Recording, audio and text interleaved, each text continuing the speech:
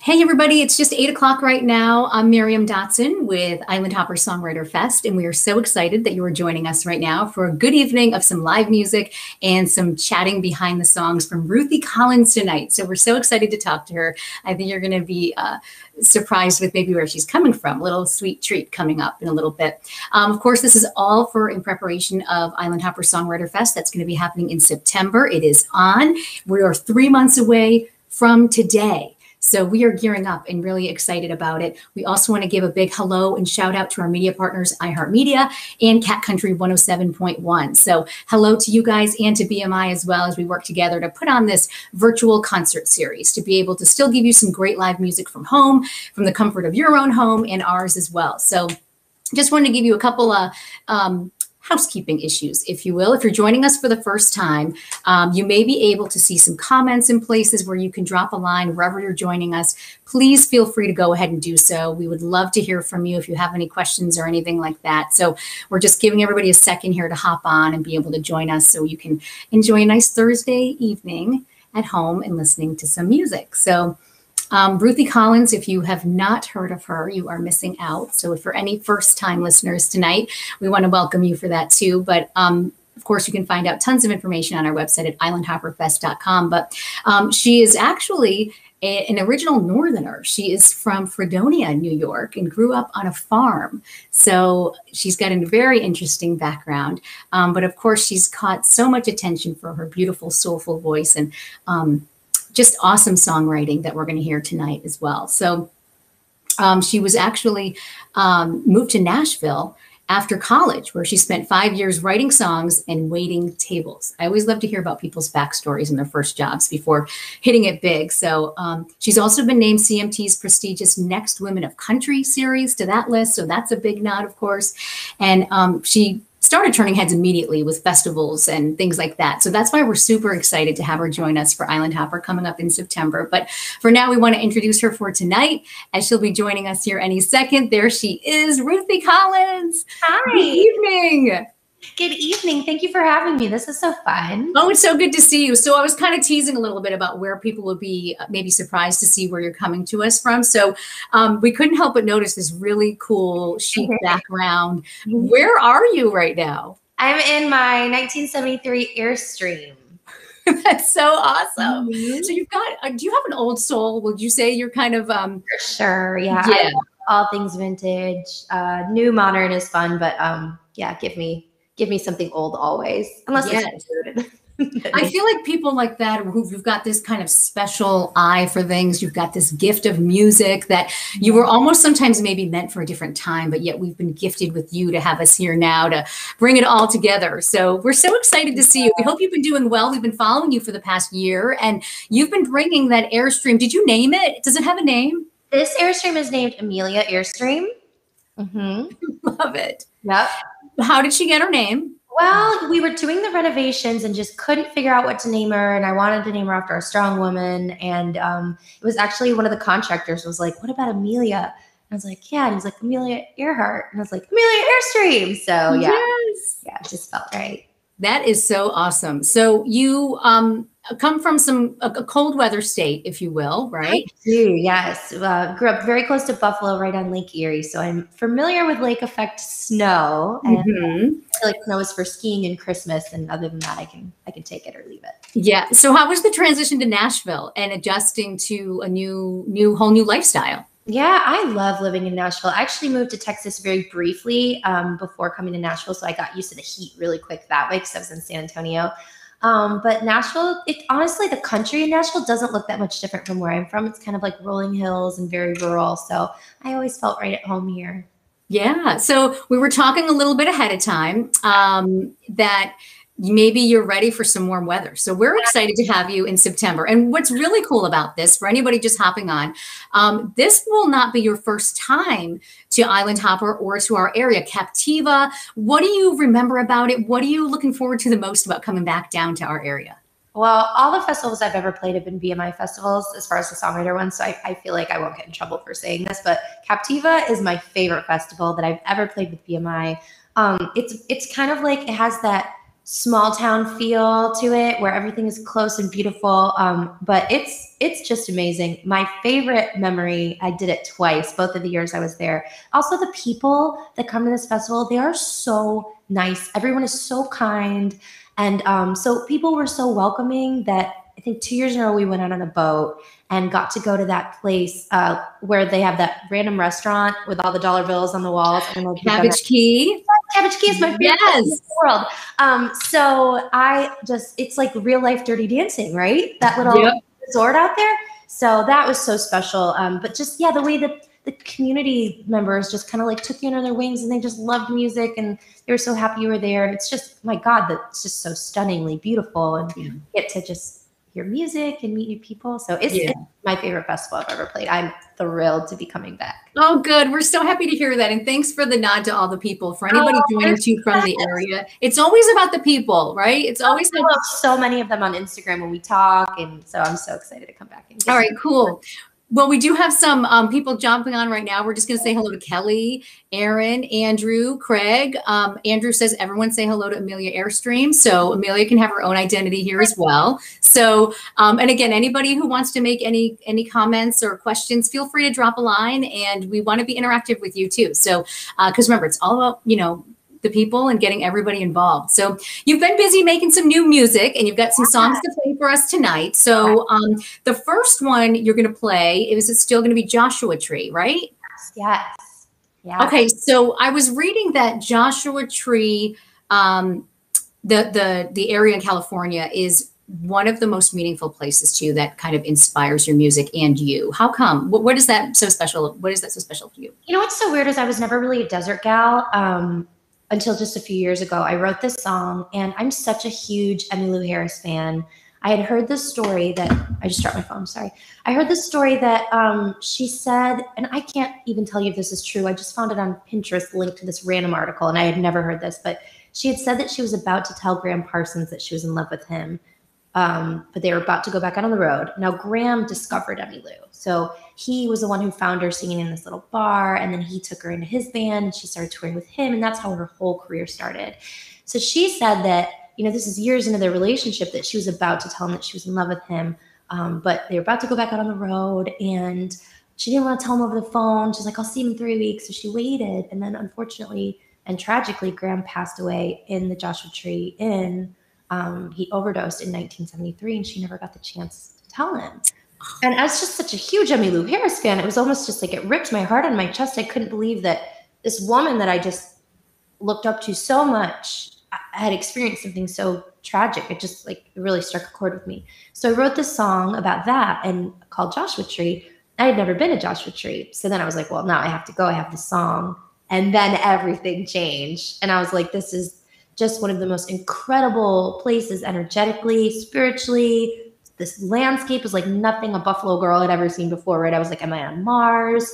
So yeah, now I'm just obsessed and I go as often as I can. So I think I've been like 6 or 7 times now since I wrote the song. We filmed the music video for this. And we actually filmed it in the room that Graham Parsons died in. Oh, wow. Oh my goodness. That just must make your music so much more, meaningful.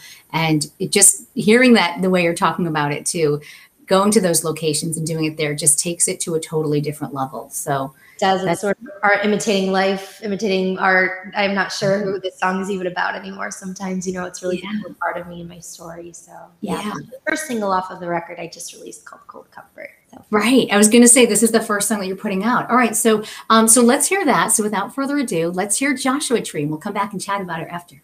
All right. Here it is.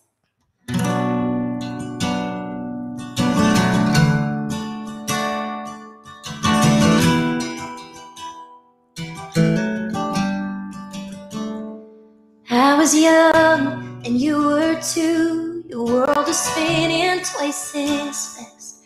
When it stopped, I was singing in the bar that you were in. And I loved you from the first, before chorus back to verse. But I never told you that.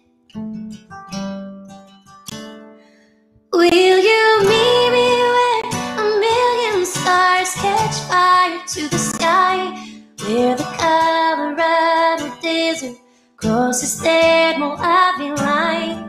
Will you say my name like hallelujah? Love me like you're free. Baby, meet me. Baby, meet me. It's just a tree.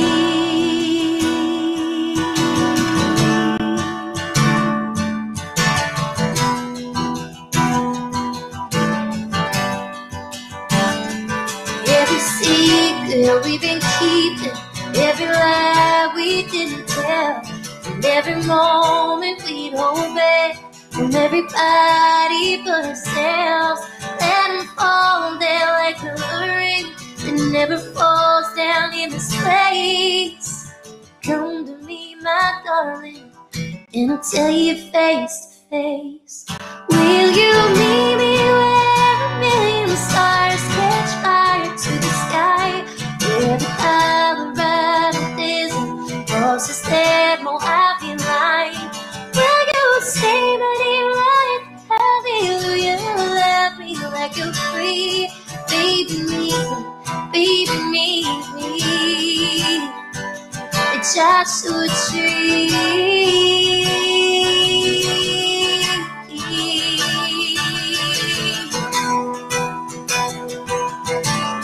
Oh, it's just a tree.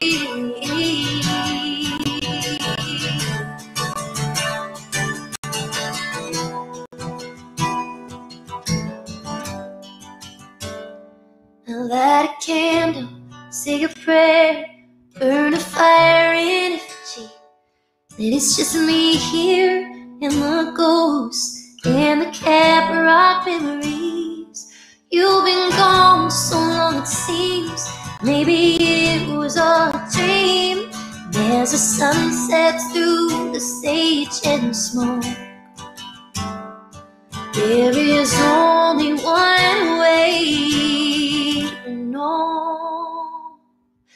Baby, meet me where a million stars catch fire to the sky. Where the Colorado desert falls to stermo a line. When I say your name like hallelujah, your spirit will be free. Baby, meet me. Baby, meet me. It's just a tree. Just a tree. Every secret we keep it. Will you meet me? It's just a tree.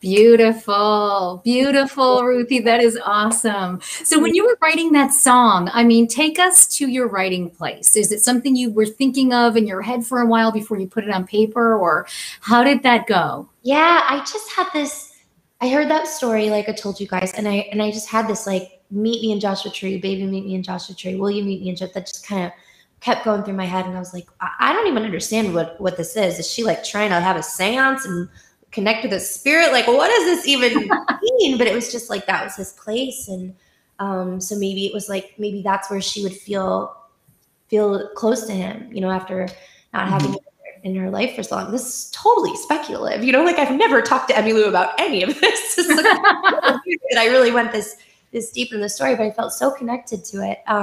So I actually had worked up like a verse and a chorus, and then I have a writer here in town. His name is Luke Sheets.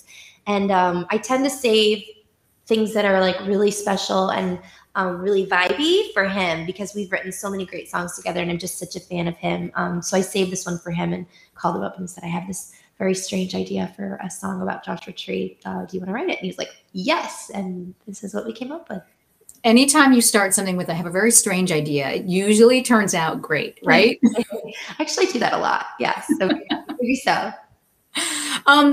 So this song is one of many, obviously, that a lot of your fans are excited to hear coming up for Island Hopper and for tonight, for the couple of songs we get to hear. But how would you say, you know, we were talking earlier when you were last here, which was a couple years ago now, and given the past year, so much has happened, right? So how do you think you've grown personally, professionally, how has it shown maybe in your writing or in your music over the past couple of years when you get down, you said this song is kind of special, like, you have this deep connection with it, the difference between when you're really knocking it out of the park and maybe, working through the other ones. So tell us a little bit about that and sort of your growth over this time period. Oh my gosh, I almost feel like I'm a completely different person than I was the last time I played Captiva.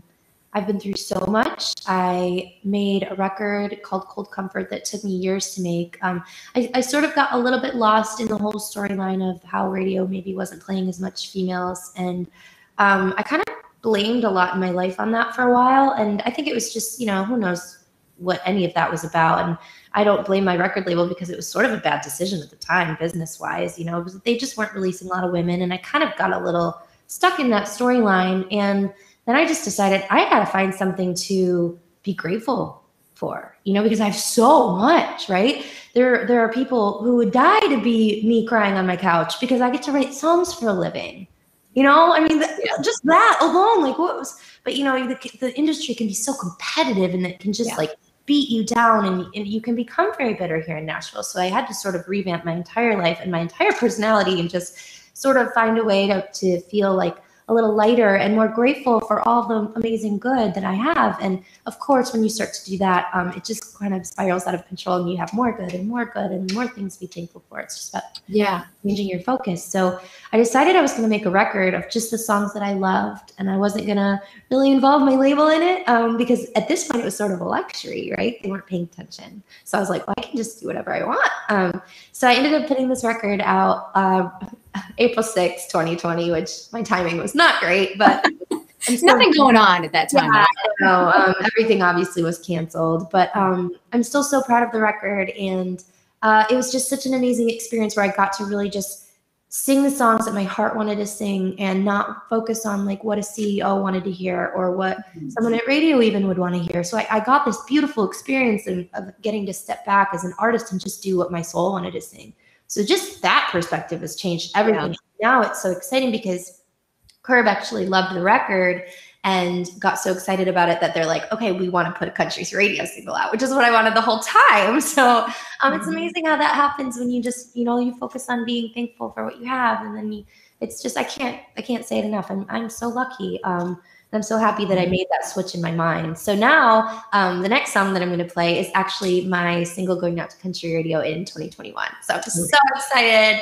Back in the game. Yes. Exciting because I'm coming to see you guys and obviously love by heart. So I know. And I'm so excited. A little sneak peek of any country radio stations. Nobody's heard this.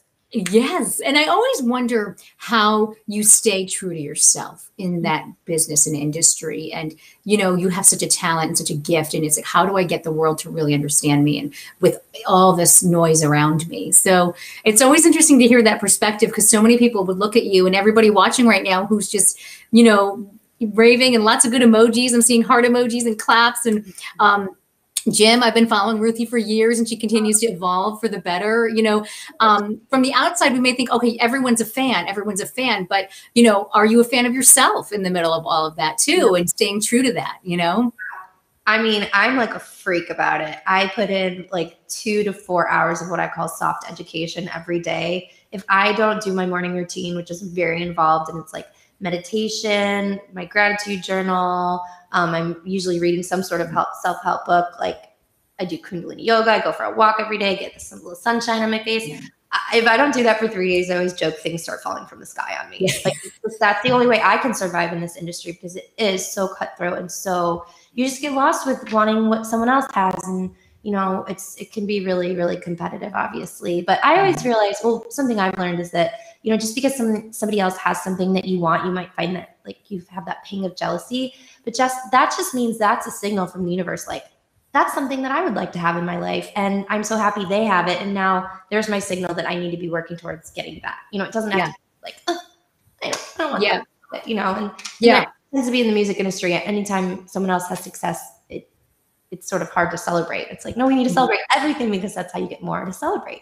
Exactly. And it's okay to give a compliment to someone and say, what, I got something up my sleeve too, and try to find that support. Yes. Because they need it too. We all do.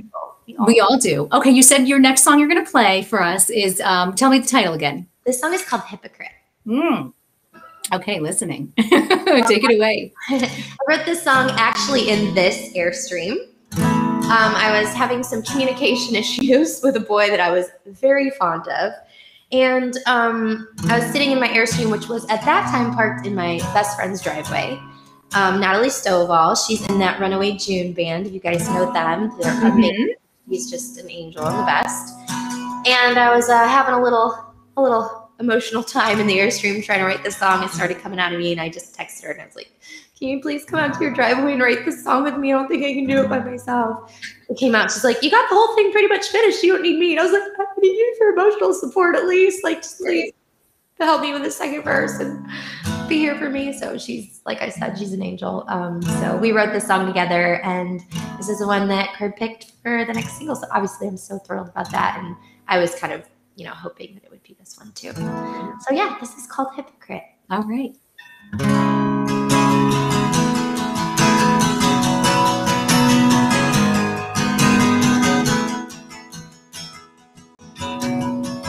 I'm the girl that you call when you need a friend. I'm the one who can talk you off the ledge. Yeah, I'm the one you count on. I've memorized how to find the light in yourself. I can shine so bright for anyone else. Oh, and so you say that I find and I lie to everyone I see. Swear that I've made it through, and losing you didn't almost destroy me. But baby, I'm your little hypocrite. I tell my friends I'm sick of it. Yet I'm taking off your love just like a temporary tattoo. But I'm your little hypocrite, 'cause I'm still in the thick of it. Cross my heart that I'm so over it, but I am still in love with you. I'm the girl who deserves more than you can give. I've walked away for so much less than this.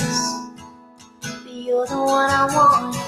And now the girl who can let go of anything is staying home with a ghost of what could have been. And baby, I'm so haunted, 'cause I'm your little hypocrite. I tell my friends I'm sick of it, and I'm taking off your love just like a temporary tattoo. But I'm your little hypocrite, I'm still in the thick of it. Cross my heart that I'm so over it, but I'm still in love with you.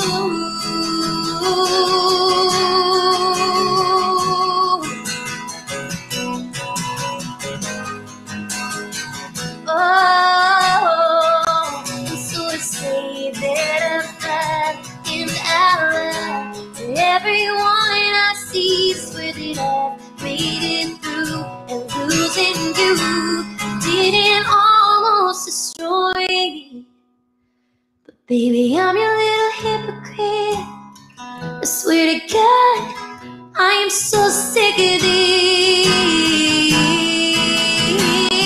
'Cause I'm your little hypocrite. I tell my friends I'm sick of it, and I'm taking off your love just like a temporary tattoo. But I'm your little hypocrite, 'cause I'm still in the thick of it. Cross my heart that I'm so over it, 'cause I'm still in love with you. And at the night with my dying breath, but I'm still in love with you.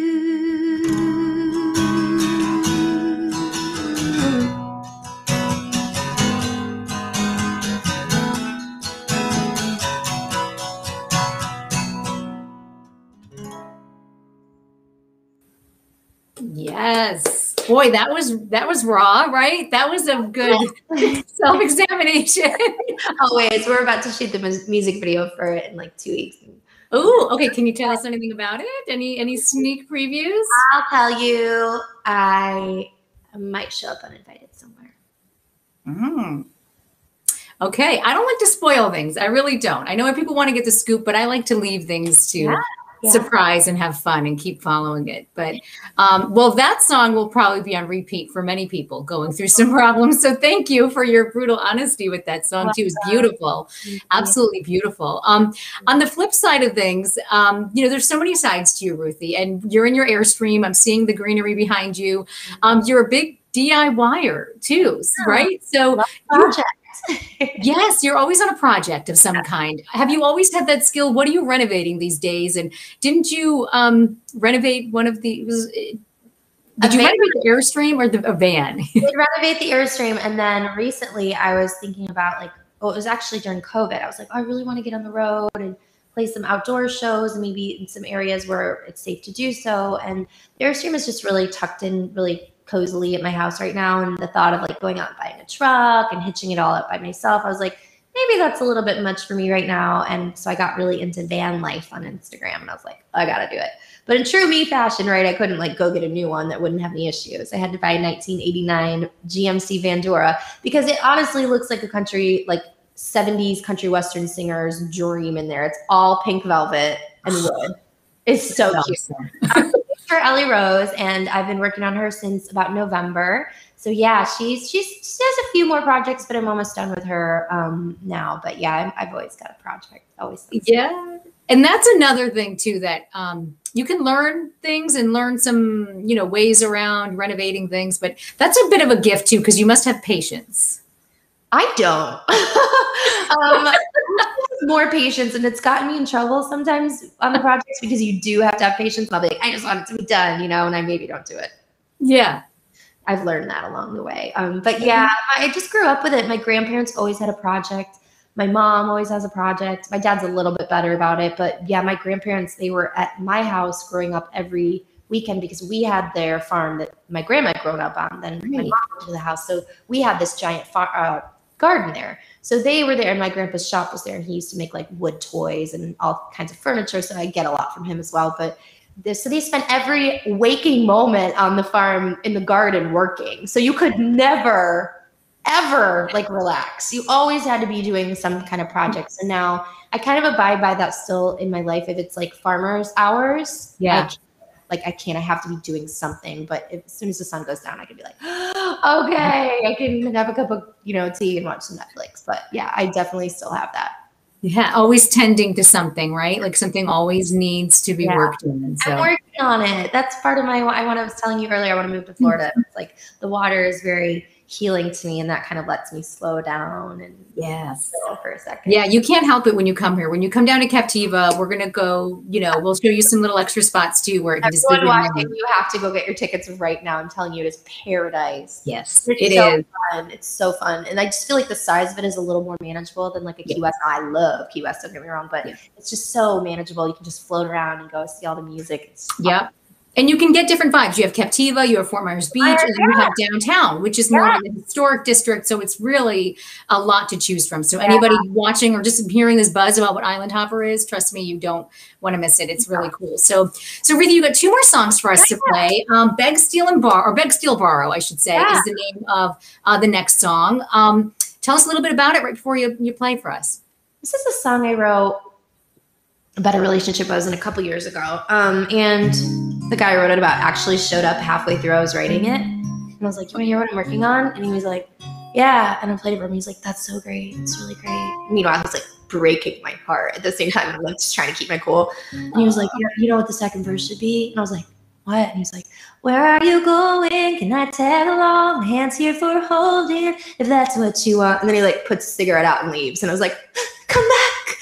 Come back. I love you. So yeah, I ended up giving him co-writing credit on this song. I was like, oh, this song, I listen to it now, and sometimes I struggle like with how far I've come because the girl in the song is not in her worth. Not at all. She's taken scraps. And but we all have to learn those lessons and learn boundaries and learn what we're valuable, you know, how valuable we are, and especially in relationships. So it's kind of nice at the same time I can look back at it and sort of celebrate the growth there. Yeah. Yeah. So this is Beg, Steal, Borrow. All right. This is the last song on Cold Comfort. This is what we close the record with.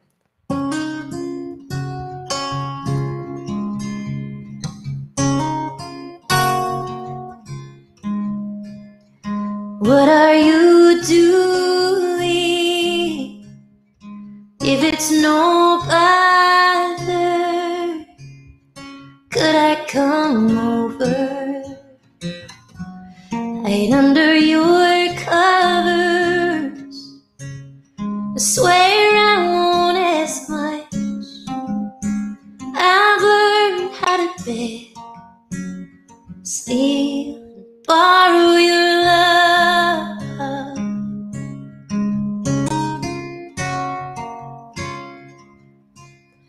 Where are you going? Could I tag along?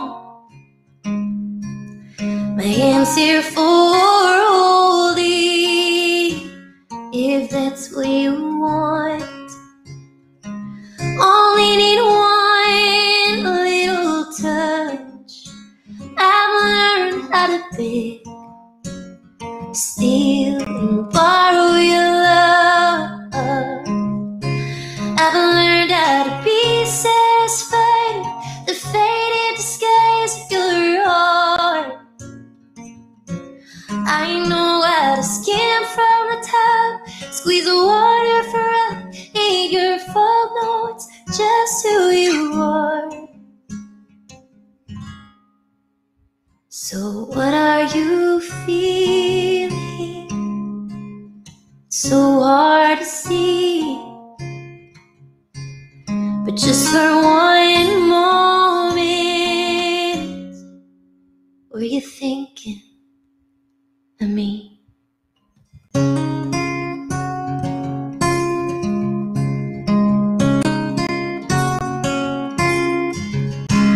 I've learned how to be satisfied with the faded disguise of your heart. Oh, I know how to skim from the top, squeeze the water for a eager full notes, just who you are. So what are you doing? If it's no bother, could I come over? Hide under your covers. I swear I won't ask much. I'll learn how to beg, steal, and borrow your love.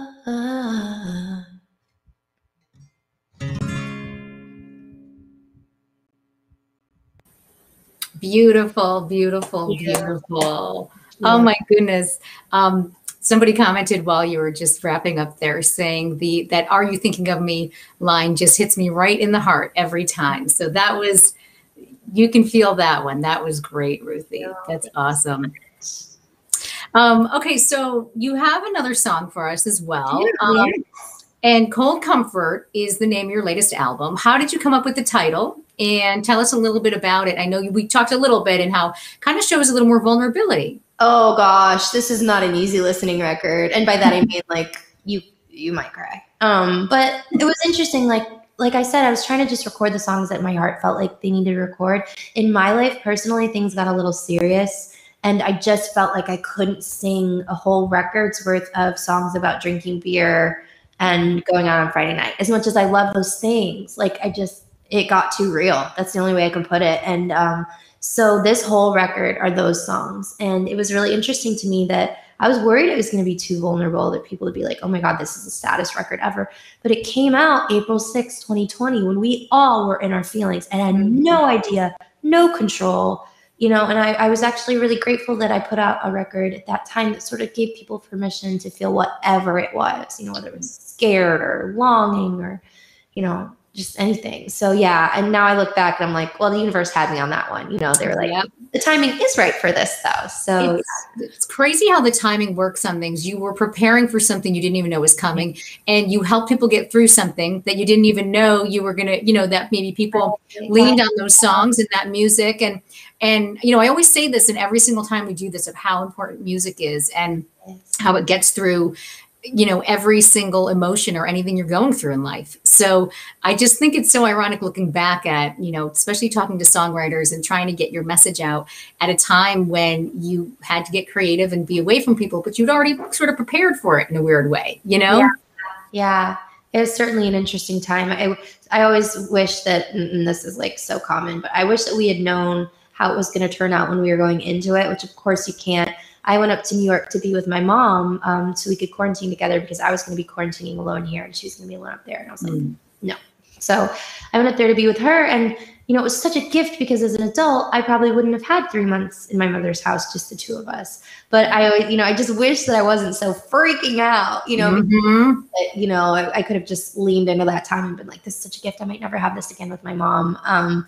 So yeah, I think that as well for the songs, it was really personally very hard to write during this time. I still wrote a lot, but not as much as I usually am like a freak. Like I would write 3 to 5 songs a week, easy on my own, not even trying to like go to co-writes. And I was really impacted by the lack of experiences. What I learned is I tend to write in this time of my life. I write where it's like, I went out with my friends one night and then I get home and it's 2 a.m. and I have to write a song right then because of this thing that just happened. Or, I just went on this beautiful romantic adventure and I'm writing a song like literally while it's happening in my head. And then I go home and I immediately write it. So once that was taken away from me, I was like, I feel like I wrote the same song over and over for, the entire year. And now I'm like, okay, hopefully there'll be a new song coming. Right. It's okay, what are you made of now? You know what I mean? It's like, what's in there now? So, but that's the fun part. But you're right. It's like, don't you wish you knew the ending? Maybe you don't want to know the ending to everything. And that's the whole journey. That's the whole thing. Every single person watching, every single person listening,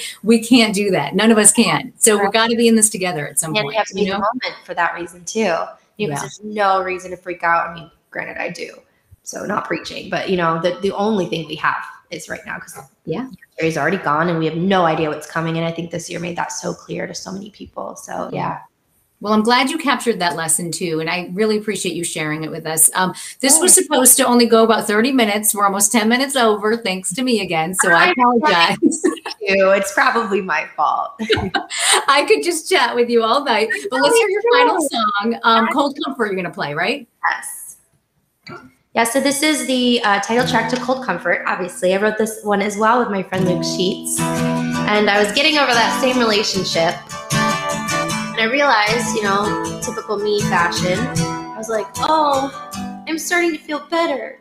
What does it mean? Does it mean the whole relationship wasn't as important as I thought it was? Because how could I just be getting over it, So I had to go into this deep existential thing about that and be like, is it all right? Am I doing the right thing? So that's what this song is about. And this is called Cold Comfort. Since the day we saw the end, I got a whole lot of extra time on my hands. Even picked up a little French. Oh, I can say la vie, mon ami.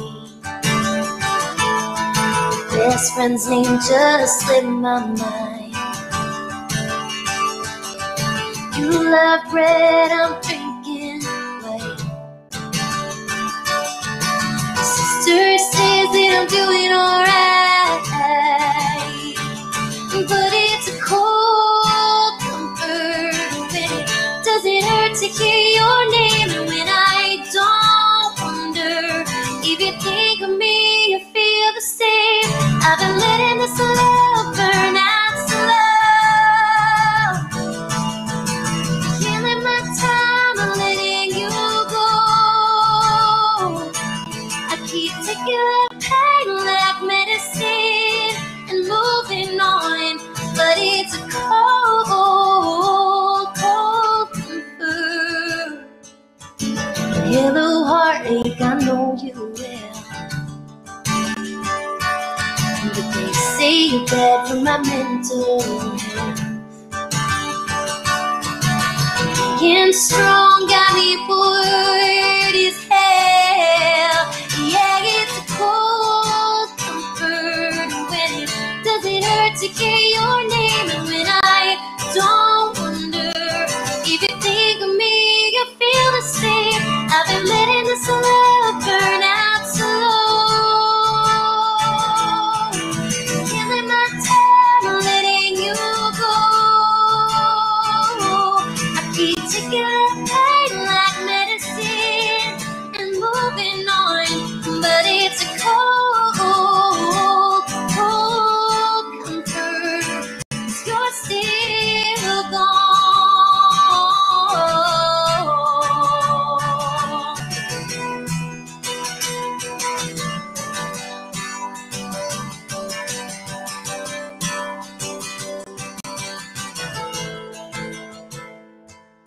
I've been letting this love burn out slow, killing my time, letting you go. I keep taking the pain like medicine and moving on, but it's a cold, cold comfort. Yeah, it's a cold, cold comfort.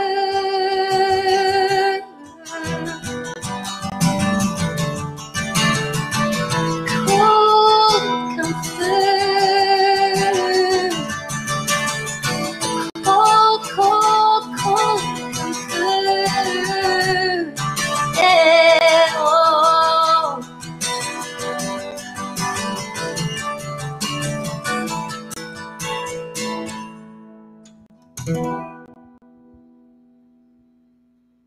Cold Comfort. We are so excited for this latest album that you have out. That was awesome, Ruthie. This whole performance tonight has been spectacular.